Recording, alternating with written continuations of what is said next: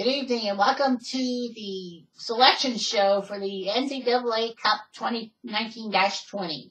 My name is Jeff Diamond. I am the commissioner of this league. So anyway, today is Monday, November 25th, 2019, and today will be the announcement of the 64 teams that have qualified for this NCAA tournament, and a lot of the nuances will be explained. So anyway, for the past 5 years, I have been doing NCAA football tournaments with the same format. 64 teams based on their real-life counterparts doing so well in the tournament. And so what I do is I take the real-life teams and put them in groups. The faster you qualify, the better chance you have a high seed.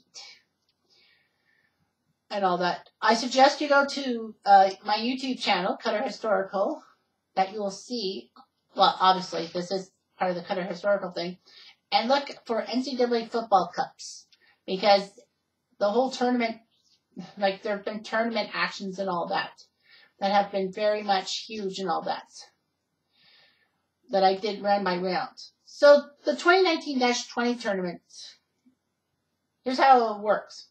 So what I did was throughout the year, using a college football magazine I picked up, I basically made sure that write down each team's wins or losses. Now, the funny thing is, everyone knows that the teams majorly play 12 games.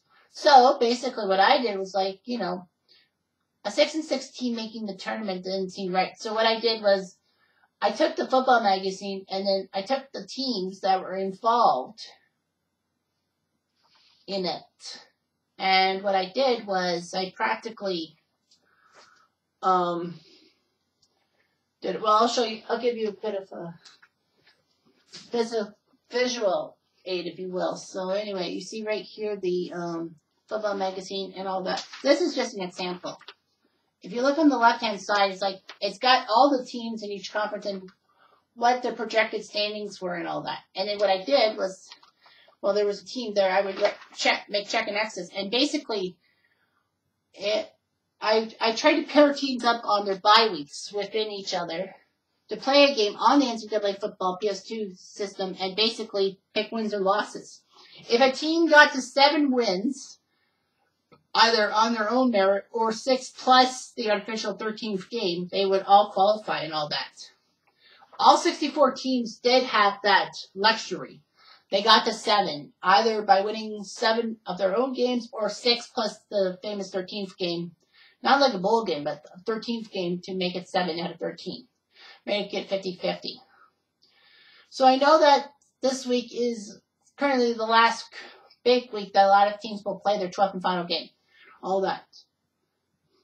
But I managed to get all 64 teams in that way.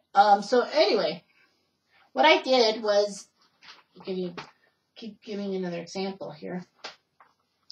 See here with, let's see. The Pac-12, for example, as I show you right here. So basically what happened, what you'll see here is what Avalon said was going to be their projected record. What I did for each conference was I practically looked at it. If they predicted 8 wins for a team with 12 games, then I basically added numbers and gave them automatic berth. So they projected that 4 teams, Utah, Washington, Oregon, and Washington State would win 8 games during the regular season. So what I did was, all the 8-win teams they projected were automatic berths. So the Pac-12, for example, got 4 automatic berths. Teams had something like the SEC got 6. Because there was 6 maximum. You see, or 5 or 6. So that's what in parentheses. So basically what you have here is there will be some teams with X's with the little numbers. That's the teams that did not qualify. And circles are the teams that did qualify. So I'll flip through each conference and specify. So what you have here is the ACC, and I wrote down that 5 teams were projected to win. So there were 5 automatic berths. And as you see here, there were 7 teams that qualified for the tournament. The ones in circles are Clemson, Wake, Louisville, Virginia, Tech, Miami, and Pitt. So those teams automatically qualified. Now, some teams with X's like North Carolina and Duke and Georgia Tech, like I'll explain the stadium situation later, but they could have had a neutral site game, but we'll see what happens. So as you see, the American Conference, they got 4 automatic berths, and there were 6 teams that got in. Central Florida, Cincy, Temple, SMU, Memphis, and Navy all got in. They got their 7 plus their 7. Well, they got their 7. Big 12 had 6 automatic spots, and thankfully they got the 6 spots out of 10. I thought there were 12 teams in the Big 12. But anyway, they got their 6 spots. Oklahoma, Texas, Iowa State, Oklahoma State, Baylor, and Kansas State got in. The Big 10 had 6 automatic spots, and they had 7 teams qualify through. That being Michigan, Ohio State, Penn State, Indiana, Minnesota, Wisconsin, and Iowa. Conference USA has 6, even though there were 5 automatic spots, because they picked 5 Conference USA teams to win 8 games, which was amazing in my mind. But Marshall, Florida Atlantic, Western Kentucky, L-Tech, Southern Miss, and UAB got in to the tournament that way. The MAC had 3 automatic spots given to it, but 4 teams qualified. Buffalo, Miami of Ohio, Central Michigan, and Western Michigan all qualified. The Mountain West had 4 automatic spots, but 6 teams got in. Boise, Air Force, Wyoming, Nevada, Hawaii, and San Diego State got in. Pac-12 had 4 automatic spots. As I said, 6 teams got in. Washington, Oregon, Wazoo, Cal, USC, and Utah got in. The SEC had 5 automatic spots, but they had 6 teams qualified. Georgia, Florida, Alabama, LSU, A&M, Auburn. And the Sun Belt had 3 automatic spots, but they got 4 teams in. App State, Georgia State, Louisiana Lafayette, and Arkansas State. So, yeah, so it adds up to 64. What you don't see is, of course, the independents, like Liberty, BYU, and Notre Dame all got in on that. And I know some teams say, wait a minute, like teams like Missouri, they had 7. Why aren't they in? Well, complicated as it is, it's kind of a tiebreaker situation. Each league had the amount of automatic berths, and each league was told that they cannot have more than 3 wildcard teams in. So practically, the SEC couldn't have more than 8 teams in this tournament. So, basically, that's what it is. Now, there's a stadium situation. Now, as in previous years, the first round will be played like on natural stadiums. Not bowl game stadiums, but like natural stadiums. I'll give you an example. Like, I'm going to give you the bracket. This is the bracket that I have devised. And as you can see here, no, sorry. Let me give you a good example. Okay, here's a good example. UAB against Kansas State. Notice there's an N, right? There's an N right here on UAB and Kansas State. That N means that it's a neutral site.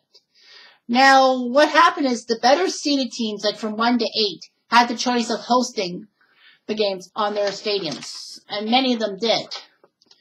But if they didn't feel their stadium was suitable, then the lower teams got a chance to host. So if you look at this bracket up close, you'll see some differences. So yeah. So yeah, you'll see like a lot of them with the black circles means they'll be the host of the first round, and the N is neutral site. The only way there's a neutral site is if both teams' stadiums are deemed inadequate, or one of them has the problems with hosting a bowl game. Like UAB against Kansas State. I didn't think Kansas State had a decent stadium. UAB probably would have thought yes, but UAB was DQ'd because they have, I believe, the the Alabama Bowl or something. I don't know what to call it. No, the Papa John's Bowl was at UAB Stadium, which is in Birmingham. So if a bowl game on this list ends up being where there's a college playing, then that would disqualify that team. So that's why UAB and Kansas State are playing at a neutral site. So I found out that there were six neutral site games. Basically, couldn't agree where the stadiums are. Now, I know you can't really read this, but anyway, one group had 0. Like, the Alabama group had no chance. Like, I found a home for first-round playoff games. So, if you follow along, yeah, just give you the details. So anyway, what we see here is, like, down the middle. Like, Bama, Oklahoma State, Iowa, Brigham Young, Michigan, Cincy, Minnesota, and BSU. They will host games. Because they don't really have bowl game tie-ins, so they got first choice. So as you can see, some teams that were, like, the worst of the two teams by seeding got a chance to play in stadiums and all that. So yeah, so that there. In the bottom half, there was a problem. There were 5 teams that got to host stadium. Oklahoma, Auburn, Louisville, LSU, and Canada State will get home games. The other 3 matchups are neutral site.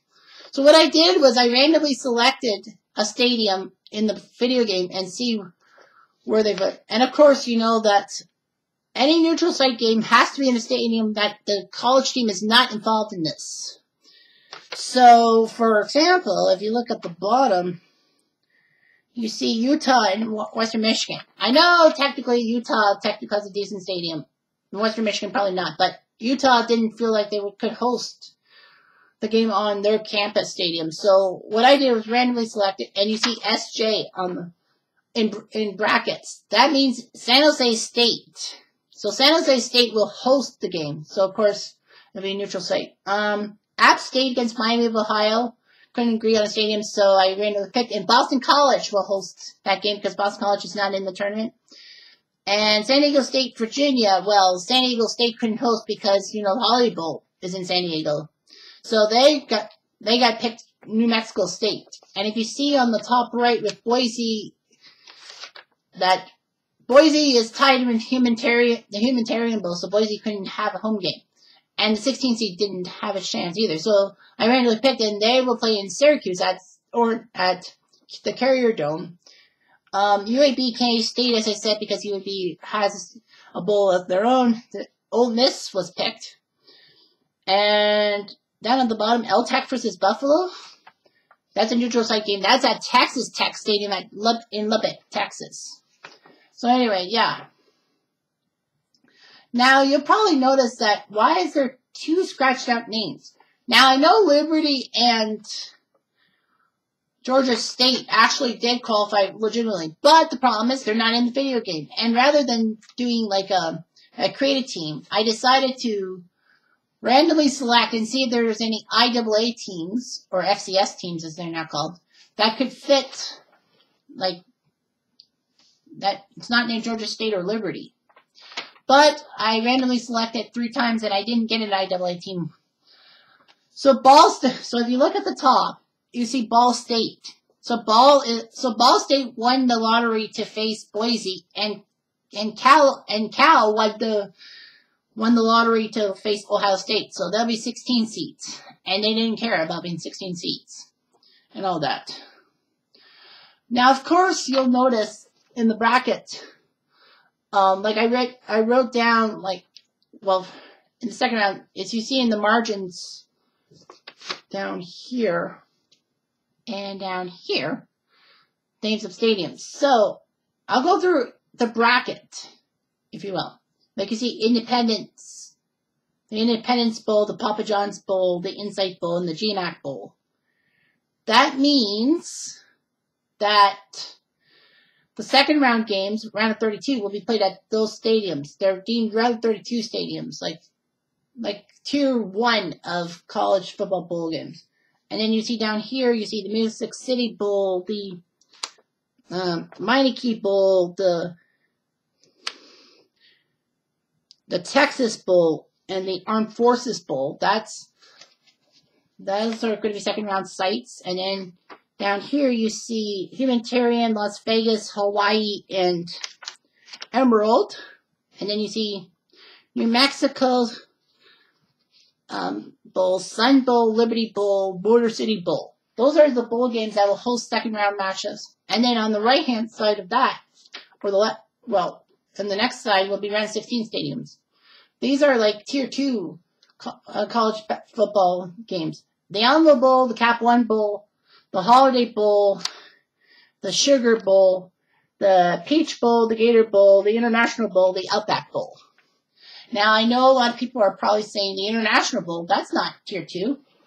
True, but because this is a Canadian guy doing it, I have a little bit of bias. So the Sun Bowl, I feel bad that the Sun Bowl is in the second, like with the round 32 stadiums. In hindsight, I would probably put the Gator Bowl in the round of 32. But the Gator Bowl is a New Year's Day Bowl, so I gotta give it some kind of power. And I think the Gator Bowl is like, what, the third or fourth oldest bowl game in existence? So anyway, and then of course you get sectional rounds. The Cotton Bowl, the Orange Bowl, the Rose Bowl, and the Fiesta Bowl. So the Cotton, Rose, Fiesta, Sugar, and Rose are in a rotation. Every year, one of those five bowl games actually does not get picked to be a quote-unquote quarterfinal, and they do a round 16 matchup instead. And of course, the Final Four will be played at EA Stadium in Redwood, California. That's where I've always put them in. I even thought about, whatever bowl doesn't make it, that it should be where, like the Sugar Bowl should host the Final Four. But, no, guess not. Yeah, I do this every year, so that's a big change. And all that. And of course, you see the seeding and all that. So when they play a second round game, for example, let's give a decent example. Because a lot of these stadiums give you a decent... So Wake Forest is a 4 seed. And you see the Mighty Bowl. Because Wake Forest is in North Carolina, they would play, well, if they... For example, what if Wake was the 12 seed and they actually went on to face the 4 seed? Wake Forest would get the home game because of them in her home state. So they have the home game. If a round 32 game is not in your home state, then the better seeded team gets the home field advantage, if you will. So yeah, so this is set up in a way. So yeah, you see Cal and Ball State. I'll run down the matchups and all that. So you got the Cotton Bowl bracket. That's the Bama bracket. They're the overall number 1 seed. So Bama takes on number 16 Nevada. Indiana takes on Oklahoma State. Baylor will take on Iowa. Central Michigan takes on Brigham Young. Michigan takes on Florida Atlantic. Cincy takes on Wazoo, sorry. That's Washington State. Minnesota takes on Arkansas State. And BSU takes on Miami, Florida. Now you're thinking, BSU, what university are they? Ephraim Cookman? No, that's BCU. No, because for many years I decided to have Canada State, that's my school, and Blue Shirt Underground school. Because I belong to a Facebook group called Blue Shirt Underground Radio, talk about the New York Rangers, so I gave those Americans a chance to form their own team and all that. So every year, BSU and Canada State play a one-game playoff. The winner is the 7 seed in a bracket, and the loser is the 10 seed. But because our opponent for Canada State didn't think their stadium was adequate enough, we had the choice of playing at home, so we are doing that. So as you can see at the bottom,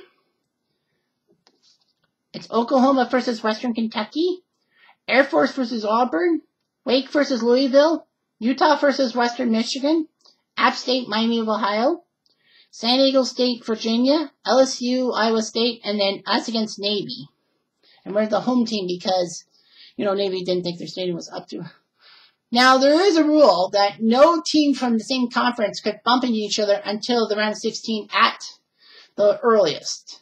However, when I was making the draws for which seed and all that, I couldn't put Louisville anywhere except against Wake Forest because I filled my 13 seats up in Louisville. I know it's in the ACC like Wake is.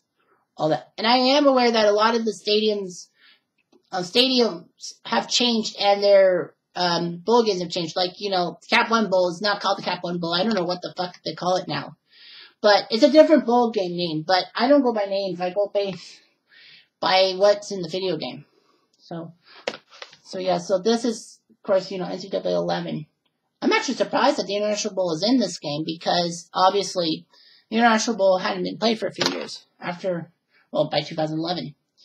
But it is the most recent NCAA game for the PS2, so obviously I have to use 11 for stadiums and all that shit. So the Fiesta Bowl bracket, as you can see on the right-hand side, you see Boise versus Ball. Lafayette takes on Pitt. UAB takes on Kansas State. Georgia takes on FATEC. Florida takes on Alaska. Oregon takes on Temple. Wisconsin takes on Southern Miss. And Central Florida takes on South California, aka USC. And you'll be like, Alaska, how did they qualify? Well, simple. Because I did, like I usually do, like I created 9 teams to fill in for the Sun Belt teams in the video game. So I put 9 schools in. So basically what we did was BSU and Canada State automatically qualified, but a third team qualified based on the best record throughout a season that is not BSU or Canada State. And Alaska actually had the best mark, so Alaska jumped in. So Alaska automatically qualified. And then you see on the bottom right, you see Ohio State take on Cal, Notre Dame Marshall, Penn State TAM, aka Texas A&M, SMU Hawaii, Louisiana Tech Buffalo, Memphis Washington, Clemson Dakota State, Wyoming Texas. Yeah, everyone says, oh, Dakotas. They don't have a team in. You're right. Dakotas, when I did my season, Dakota State actually got in a bowl game. But here's the funny thing. They actually faced us, Canada State, in one of the bowl games. If we beat Dakota State, Dakotas would have been declined a bowl spot. But because Dakotas beat us, they technically earned their way in. So that's why Dakotas is in the tournament. State is in the tournament, like instead of Missouri, for example. So yeah, so there will be a lot of bowl games and all that. Seedings are important in a sense. So yeah, there will be some neutral site games and all that. I'll give you a rundown. Like I randomly pick what days of the week people. So what I usually do is first round is round 64, 32 games, and I'm like I go throughout each day of the week and play games.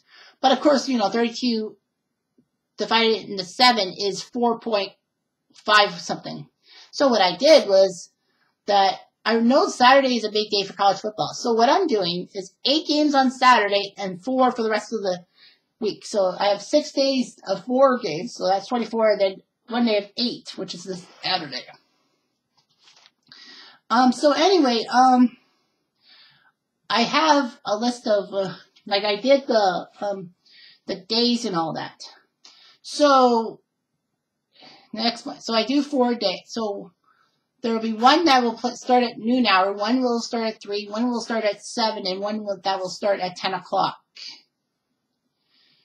So, yeah. So, they go by bowl. And each of the 4 brackets, Fiesta, Cotton, Orange, and Rose, have 1 game in each bracket each day, except for, of course, Saturday. Every bracket will have 2 games, so that basically I just fill it in as I go. So anyway, so the first games I always start the first Monday in December, so that's December 2nd. So next Monday, Kansas State will face UAB, that's a neutral site game. Western Michigan will play Utah, that'll be neutral site. Indiana will face Oklahoma State, at Oklahoma State, and Buffalo will face Louisiana Tech.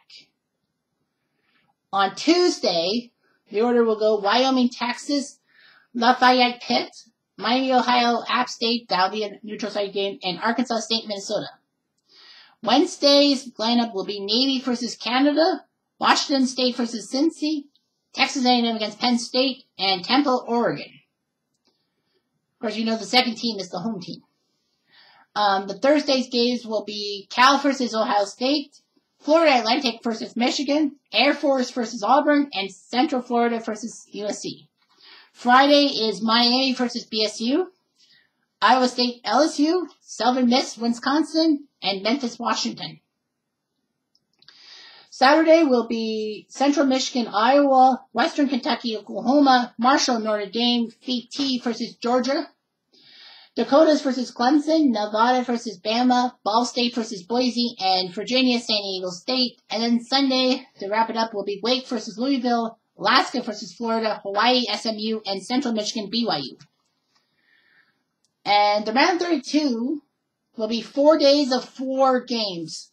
So on the Wednesday, Thursday, Friday, Saturday, or the 11th, 12th, 13th, 14th, there will be 4 games, each bowl game and all that. And of course, each bracket will get 1 bowl game to do. So, for example, Wednesday we'll have the Motor City Bowl, the Las Vegas Bowl, the Insight Bowl, and the Texas Bowl. The games being played there. Thursday will be Music, Liberty, Humanitarian, GMAC. Friday the 13th will be Papa John's, Armed Forces, New Mexico Bowl, and Emerald Bowl. And Saturday will be Hawaii Bowl, Independence Bowl, Meineke Bowl, Sun Bowl. And then the round of 16 will be Thursday the 19th and Saturday the 21st. So games will be taped that day. Those Thursday games will be Gator Bowl, Holiday Bowl, Alamo Bowl, Outback Bowl.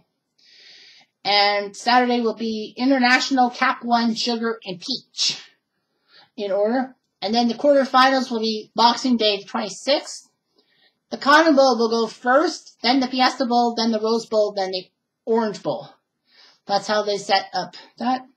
The semifinals will go Saturday the 28th, and the finals will be Monday, December the 30th. Now, I don't have the ability to live stream the games, all that from my computer and through my PS2, so obviously not. So what's going to happen is that you're going to get the games a day late, of course. So the Monday games will be done, and then I have to do the video editing, and then on the Tuesday, you'll see the highlight show of each of the 4. So each video will be a highlight show of the 4 games, or 8 for the Saturday. Basically, day by day and all that. So yeah, so that's that. What am I forgetting? Forgetting something. So yeah, so as I said, just check out my other NCAA cups and all that. Oh, a major change. Like if you've seen the 2019 championship things and you know all the commentary and all that. Now what happened is I have a new computer and I have a new way of recording stuff. I have something called Hot Page Capture, which captures the stuff off my PS2 and all that. Now, of course, it's great. It has all the captures and all that. And it captures the game sound and all that. Of course, you know, the only problem is that you don't get my commentary and all that. And I used to always like to do commentary. But I like the new system because I can actually play them during the day. And at times that it's inconvenient because I usually have some strange noise in the background and all that. Like, I live with somebody who has a nasty cough all the time, and it can get into the game and throw me off and all that. So basically what happens is, at least the coughs will not be broadcast and all that. The only way you'll hear some commentary from me is if it's a last second Hail Mary game, and it's basically a close game and a fantastic finish, if you will. Then I'll record some commentary. Otherwise, you'll just hear, like, you know, Brad Nessler and Lee Corso and all of them talking all that. I plan to actually play the whole game, like, not really simulate through each quarter. Like, I'll give you, like, you'll get the highlights of, like, the first like, I always do the first possession for both teams. I like to put that. And then, you know, in the second quarter, in the final, like, the 2-minute warning in the second quarter, and basically play through that. And then the third quarter, play through the start of the second half, and then the fourth quarter, just do the final 2 minutes, because it's the most exciting 2 minutes in sports, if you will. So you'll probably see that. Hopefully I can get some good highlights and all that for you guys and all that. So yeah, so the big date will be December 30th. I will be giving a YouTube premiere at 10 p.m. Eastern, because the final will be held in the afternoon, so I'll make it for like 1 o'clock. Like, play through that, and then, of course, give you the premiere of the highlights and all that. So, yeah. So that's basically what you need to know for this tournament. I'll fill you in from time to time. I know I'm not doing a bracket challenge because, I have to put out so many fucking brackets and all that. So anyway, yeah. Just a little bit of a side project I did recently is that I wrote down like what teams were in each tournament and all that. And I found out that there are 8 teams in this year's tournament, the 2020 tournament, that have been in every tournament that I've did since 2015. As you see down here, it'll be Ohio State, Michigan, Oklahoma, San Diego State, Clemson, Alabama, Washington, and Iowa. Those 8 schools have been in every one of the tournaments since 2015. So they're in their 6th consecutive berth. And you see, like I wrote down, like, how they did in each line. Ohio State has done decently. They got to the semifinals last year, which was amazing. Michigan has been as far as the quarterfinals 1 year. Oklahoma had 2 semifinals appearances, but didn't get to the final, and then they've slipped off since. San Diego State has only had 1 win in the 5 years combined. Clemson has been to 2 quarterfinals, then round 16, then round 32, then they were the darlings last year and won the tournament. Alabama, round 32 quarterfinals, and then they got to the finals against Clemson, which they almost won, but they lost by 8. Washington, not really so good in the tournament, and Iowa, been to 1 quarterfinal, but not much since. So yeah, so it's hard to qualify for this tournament. You got like certain numbers per conference and all that, and you have to get to 7. The faster you get to 7, the better seed you get and all that. So that's what I did this year. So yeah, so let's hope this tournament is a good one, and I hope Canada State can finally win because they haven't won a game. BSU went on that magical run 2 years ago, and I'm not letting my BSU friends have all the fucking fun. So anyway, thanks for watching this tune-up video, and let's see if your college can win.